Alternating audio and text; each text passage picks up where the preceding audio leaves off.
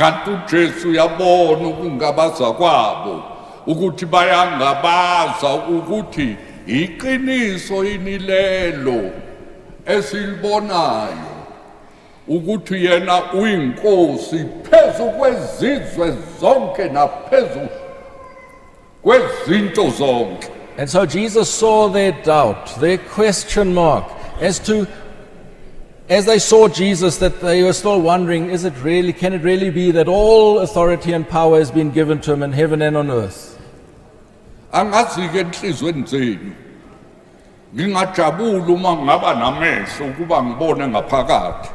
I wish I could see ukuthi kukhona yini eningabaza ngakho, kukhona yini enikuthola eBhayibhelini eningabaza ngakho ukuthi kodwa lokho ngeke kwenzeke. Now I wish I could see in your hearts whether there's some doubt in your heart, whether there's something that's written in the Bible which you question, which you doubt about, whether it can really happen.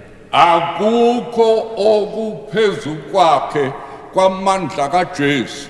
Uyena inkosi yamakhosi yezinto zonke. Akukho lutho kumehlulayo.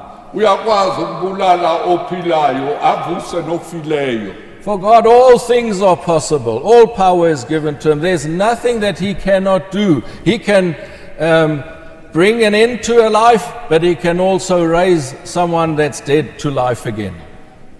Uthi-ke ngaleso sizathu ngalokho hambani nenze izizwe zonke abafundi.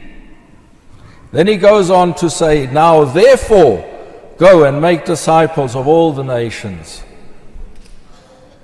Jesus never sent us just to tell the whole world that he died for us. And that's why we've got to go. He says, you go because all power is given unto me. uJesu akasho ukuthi hambani tshela abantu ukuthi ngabafela. Uthi hambani ngoba ngiphiwe wonke amandla ezulwini nasemhlabeni. Ngaleso sizathu hambani. That is the reason why we should go, because all power is given to him.